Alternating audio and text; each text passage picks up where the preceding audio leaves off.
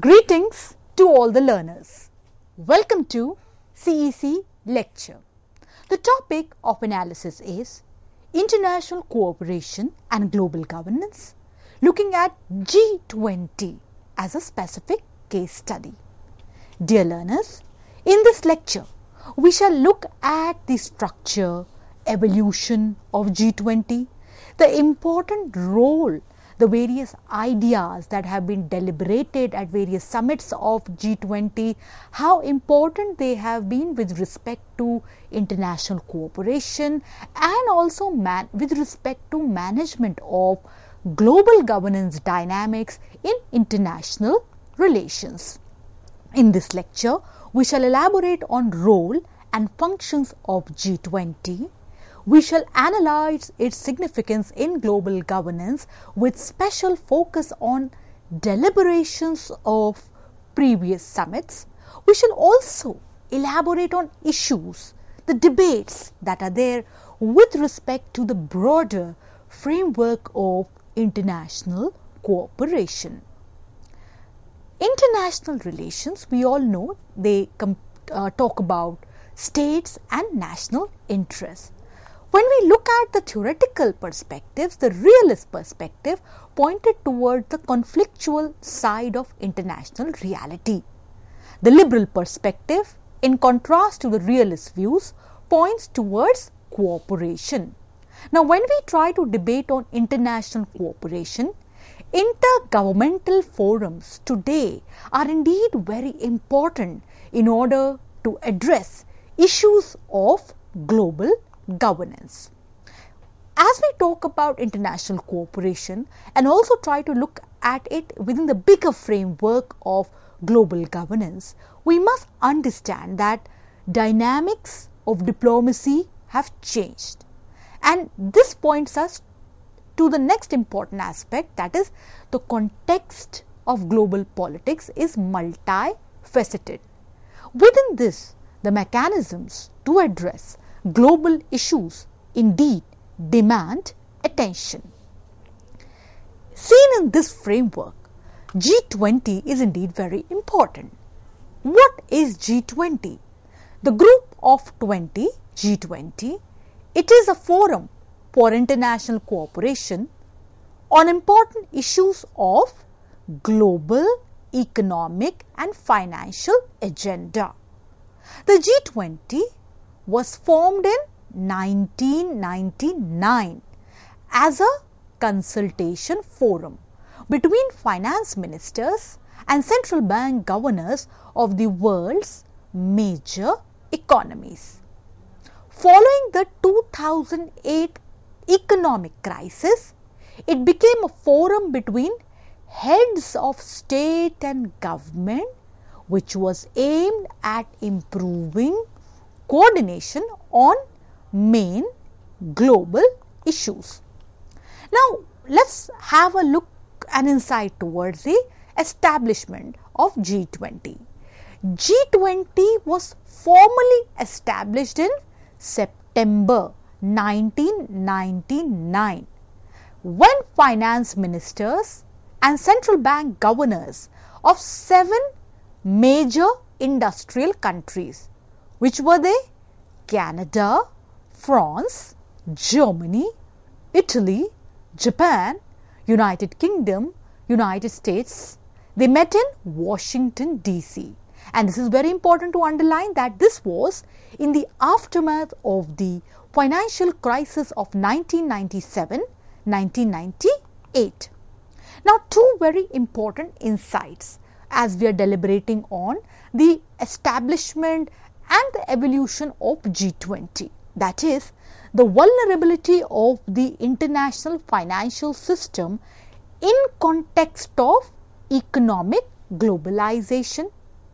Related to it is the aspect that is, the key developing countries were insufficiently involved in discussions and decisions concerning global economic issues. Now, seen from this perspective, let us now underline what have been the objectives of G20 and we take these objectives from various resources, various news reports of G20 that we got from Ministry of External Affairs website, Government of India, from websites at Russia. So let's now understand objectives of G20. First is policy coordination between its members in order to achieve global economic stability, sustainable growth. Second, promoting financial regulations that reduce risk and prevent future financial crisis. Third, modernizing international financial architecture.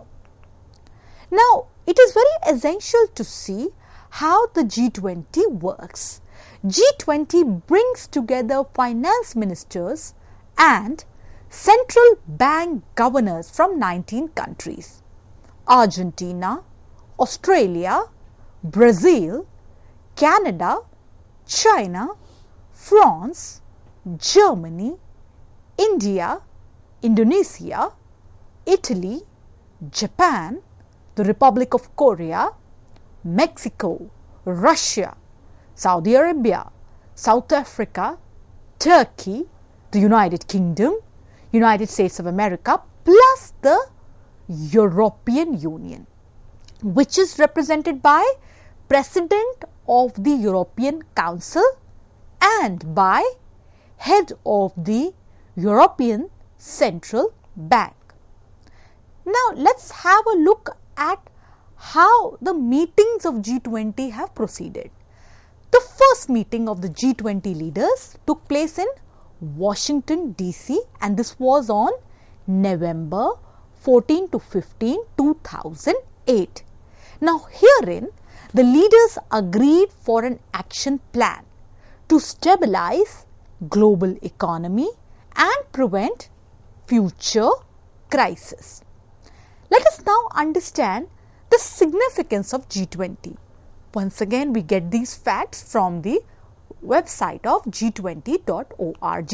We have taken the data from there. When we look at G20, its members account for more than 80% of world GDP, 75% of global trade, and 60% of the population of the planet.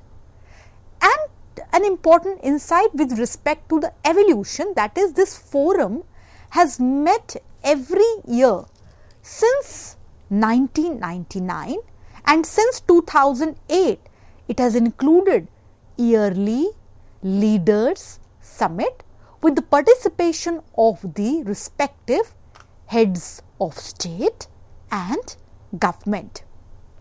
In addition to the summit, ministerial meetings, the Sherpa meetings. What are these Sherpa meetings? That is, in charge of carrying out negotiations and building consensus amongst leaders. Working groups and special events are organized throughout the year. Let us now look at how G20 has played an important role with reference to framing of dynamics of global governance. And for that, we shall look at comparative perspectives with respect to the previous 3 years, important themes coming from the summits of G20. The debates, the points of deliberation therein will also give us an insight into what are the important stakes with respect to issue of international cooperation. When we look at the themes and previous summits, the 2018, the meeting of the G20 Leaders Summit, this took place in Buenos Aires, Argentina, 10 years after the first G20 Leaders Summit took place in Washington DC. Now, this year's theme was very important, that is, as the theme pointed out, and we quote, building consensus for fair and sustainable development for 2018 G20 Leaders Summit. And this identified 3 key issues for the agenda. What were they? First, the future of work. Second, infrastructure for development. Third, sustainable food future. Let's have a look at the theme of the G20 2019 summit. The G20 Osaka summit was held on June 28 and 29, 2019.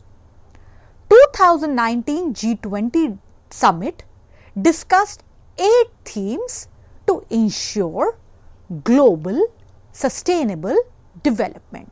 What were these 8 themes? We shall now have a look at them. First, global economy. Second, trade and investment. Third, innovation. Fourth, environment and energy. Fifth, employment. Sixth, women empowerment. Seventh, development. And eighth, health.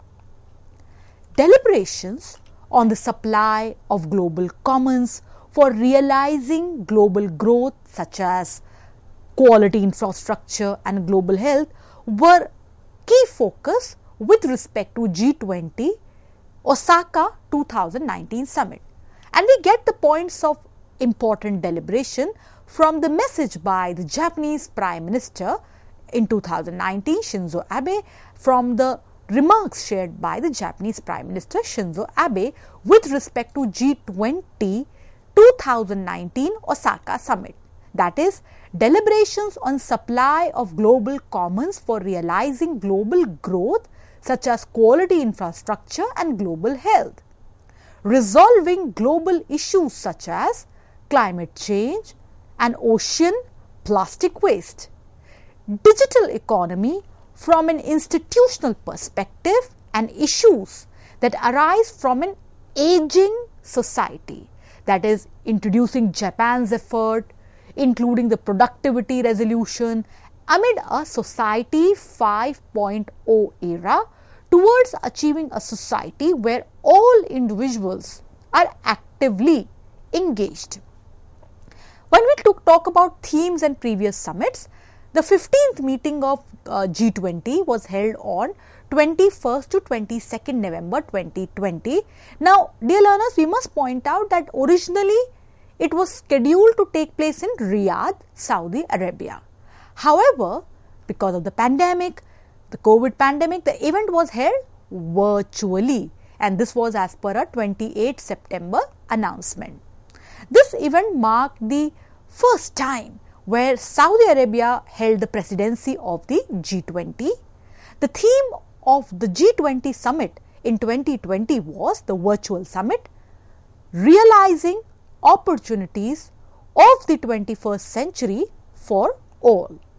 Now, 3 key agenda items that were to be addressed under this theme were empowering people by creating conditions in which all people, especially women and youth, can live, work and thrive. Second, safeguarding the planet by fostering collective efforts to protect our global commons. And third, shaping new frontiers by adopting long-term and bold strategies to share benefits of innovation and technological advancement. The Group of 20 Leaders Summit 2021 will convene in October 2020 in Rome, Italy. For 2021, the G20 under the Italian presidency will focus on 3 broad interconnected pillars of action, that is, people, planet, prosperity. Now, when we look at the future endeavors for G20, namely that Italy holds the G20 presidency in 2021, Saudi Arabia virtually hosted G20 summit in November 2020 and also published Riyadh Summit Leaders Declaration. This is an important document which can be made use of in order to have a deep insight towards the working and significance of G20. Indonesia will host G20 in 2022 and India will host G20 in 2023. Now, this discussion on the various themes of previous year's G20 summits give us an insight about the significance of G20's working, about the important stakes G20 presents with reference to areas of global governance as well as international cooperation. The G20 summit is formally, we all know it's known as the Summit on Financial Markets and the World Economy. We have seen that how, as the premier forum for international economic cooperation, and we must point out that this was agreed by the leaders at the Pittsburgh summit in December 2009, representing more than 80% of global GDP, the G20 has made continuous efforts towards achieving robust global economic growth.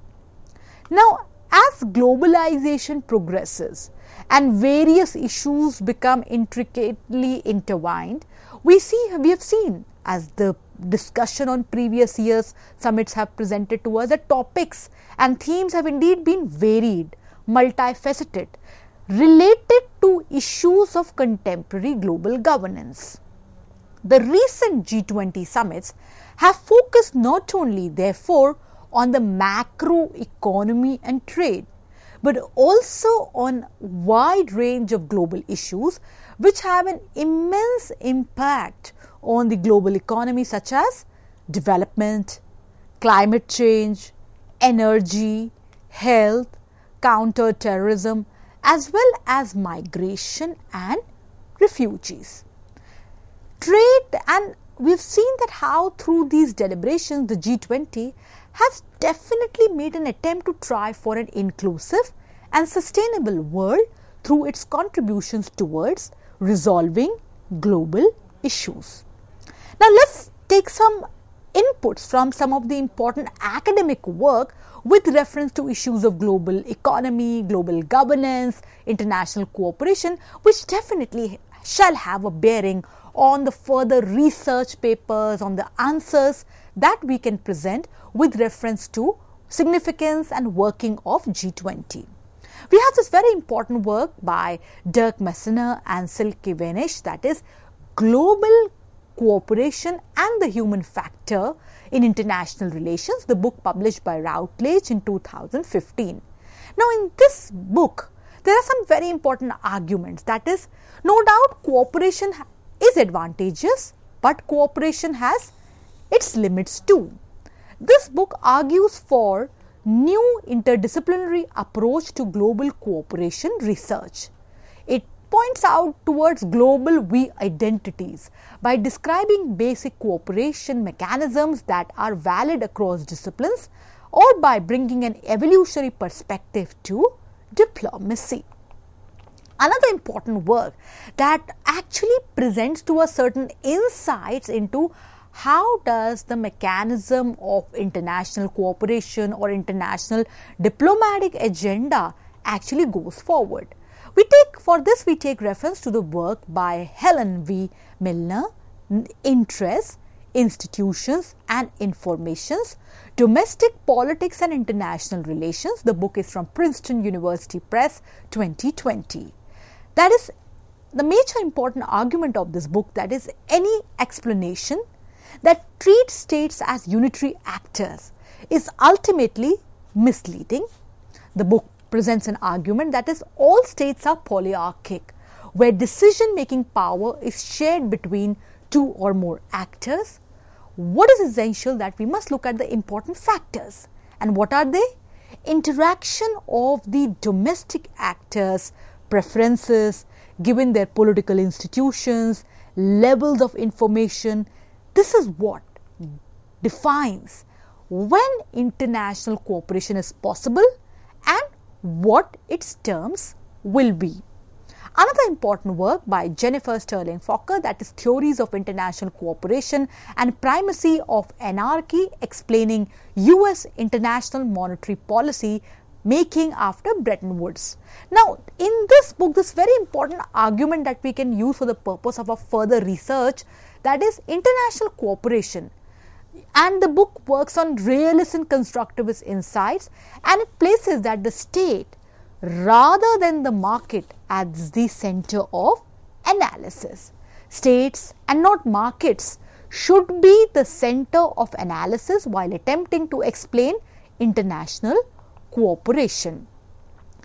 So, dear learners, we all can see that today the world is confronted by risk of complexity of global challenges. No doubt there is a need for intensive as well as extensive approach at international cooperation and coordination by national governments. Seen in this perspective, G20 is indeed a very useful forum. Over a period of time, it has addressed issues that have not only bearing with reference to economy and macroeconomic processes, but also with reference to technology, climate change, health, issues of global governance that have a bearing with respect to domestic policy as well as international realms. We hope the lecture presented to you significant inputs and insights. We look forward to positive, encouraging feedback. Thank you very much.